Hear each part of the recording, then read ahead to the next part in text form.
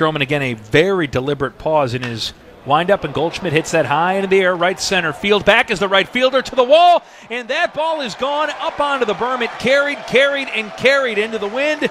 Paul Goldschmidt put a charge into it, and that one long gone over the wall. The Cardinals' first baseman gets the Redbirds on the board. Cardinals lead the Mets 1-0 here in the top of the first inning. He got that ball out over the plate and did not miss it, and you got the wind here is really whipping from left field.